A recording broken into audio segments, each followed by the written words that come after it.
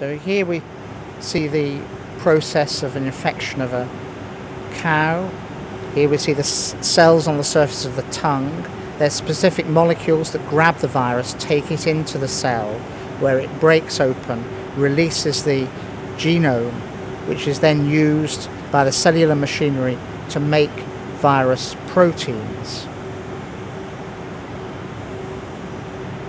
Those virus proteins are cut into appropriate pieces and then assembled.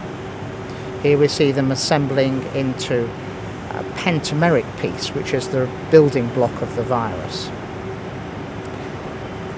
For it to be a virus, it has to have a genome, and there we see the genome being made. The genome collapses into the ball of string and is then surrounded by these pentamers, which lock together to form a sealed shell, which is the virus.